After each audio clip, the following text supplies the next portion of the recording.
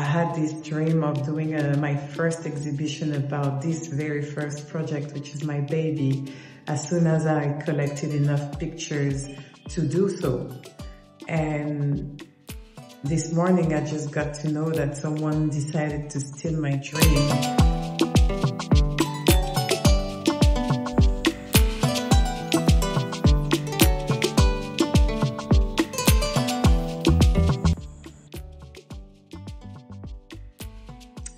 Hello, welcome to my podcast, Talk to Nallah, soul-to-soul conversation that I'd love to have with you as a creative, as a Black woman, as a human being on her journey through life. This first episode will be about a specific story that I wanted to share because I needed to get it out of my chest. It's been a few days that I didn't really feel great about it, so I've decided to find a creative way and an inspiring way to share my story, and I think it could bring a debate, and I will actually let you judge by starting the story. So if you don't know me, I'm Nallah Balasama Sangare. I'm a creative, multifaceted artist and creative director in the fashion, beauty and art world. So let's dig straight into the topic. This story is about a project that I started years back. It's actually one of my very first projects because it really is about my own story. Basically, I call this concept the Afro-pointillism. So what it is, it's my journey as an artist to discover who I am and discover my passion through artistry. It started by me receiving this postal card from my dad. You know, this postal card with traditional dancer. It would be with face painting, and I would always be fascinated. I discovered my craft and my art through school. I had a teacher passionate about Van Gogh, so she brought us to an exhibition. We watched his biography, and then we even started to paint, like it was the pointillism. And I really loved that idea of creating something out of dots. So I created that concept in that same analogy because I was from the diaspora, born and raised in France, and I was going through my path of discovering my culture in Africa. And as an artist, obviously very visual, to me was as if I was connecting the dots of my African journey. And that's how the concept Afro-pointillism was born. 2018, I'm in Nairobi, Kenya. And this time I wanted to involve a photographer because the idea of that I had in mind was to share the creative direction through their length and see how it could evolve from one photographer to the other. So I had, you know, everything sorted. I had the model. The model was Nallah Chabo.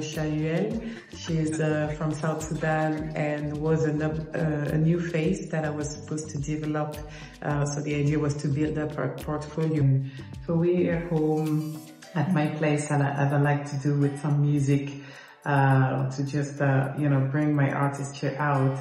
I did the whole setup. So I have the head of makeup, hair, styling, and creative direction.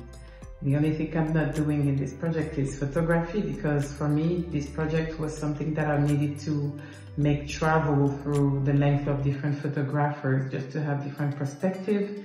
And the long-term project was to do an exhibition of all the visuals of the different facets of Afro-pointillism. Bear in mind, it's a collaborative project, so no money involved. The only agreement that we had with the photographer was that she would do the pictures. The highlight of this project was really, for me, the fact that Nallah, the model, managed to be signed by international companies thanks to these photo shoots that we sent to the agency. So we did the project, beautiful pictures, came out, it was actually in my place. I even used one of my boo-boo for the backdrop, and to illustrate it, actually the picture is just here. The first time we released the project was on her page. To my surprise, a few weeks or months later, I received a call of a friend sending me pictures and asking me if I knew about it. It was an international exhibition showcasing women in African women in photography in Ethiopia. To know, I've never been there, just through the airport. But it's an exhibition. You need to know that I had this dream of doing my first exhibition about this very first project, which is my baby, as soon as I collected enough pictures to do so. And this morning I just got to know that someone decided to steal my dream. So 2 days ago, I look at my phone, I follow this Instagram page that promotes African content, African creatives, and it's a very, very beautiful concept, and I love the page that I follow for years now, and I'm sure I've been featured maybe once or twice on it. So I see the photo shoot, and obviously I know I didn't share these pictures with him, so I'm checking. I see the first one, I see the second one, both from the photo shoot, and then the rest are from that same photographer. And then I read the caption. It's on the 8th of March, celebrating the International Women's Day and celebrating her as a photographer and her art.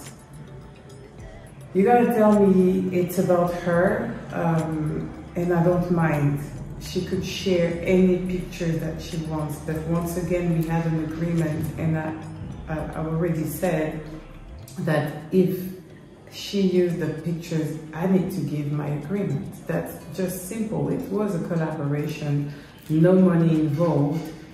Luckily for her, she got opportunities out of it. And just to come back to the agreement, our agreement was that it was a collaboration, and what I would expect from her is to put me on paid jobs in exchange to this project, and it never happened. So obviously you get that.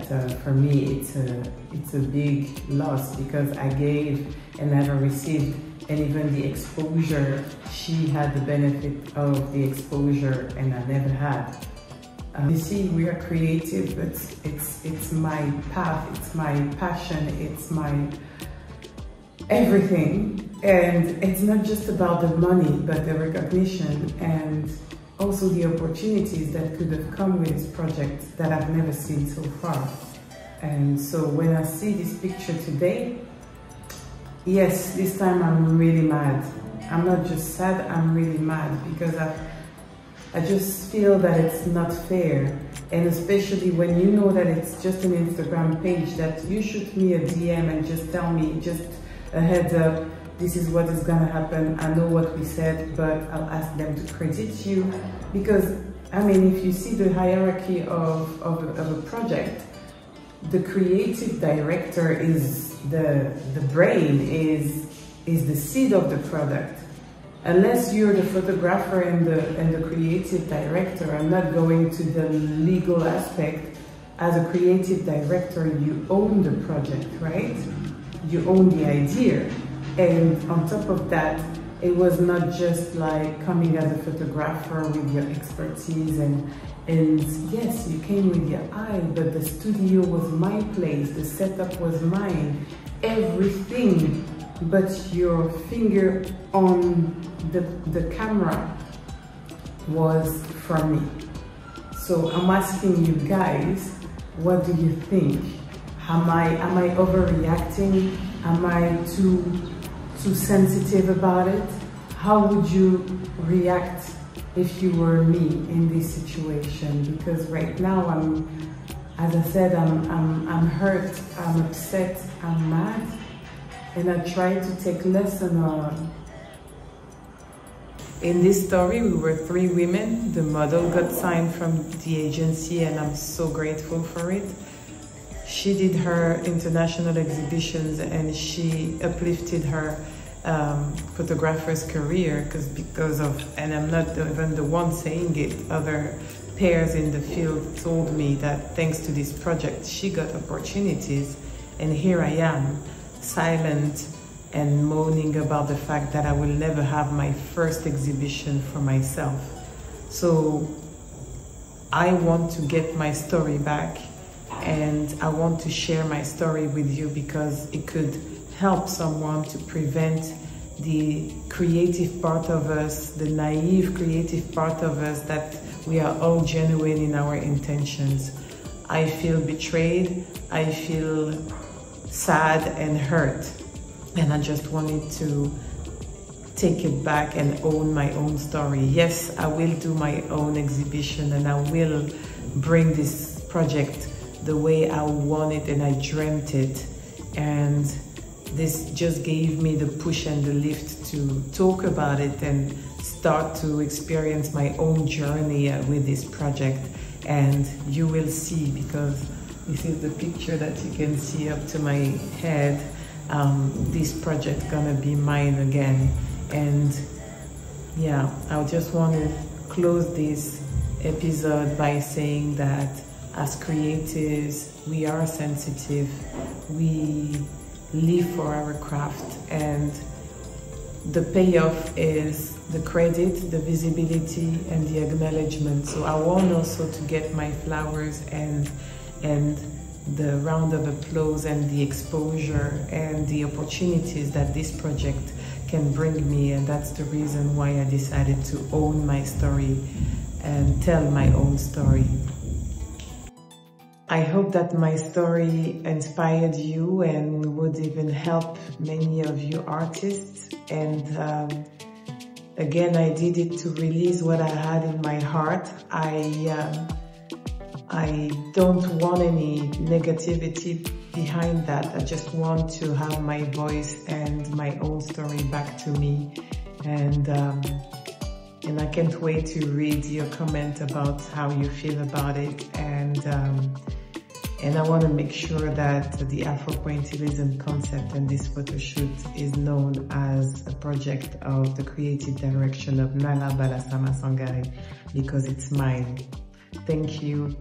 I wish you all the best. Bless you and take care of you. I'll see you on the next episode. Take care. One Africa, one love.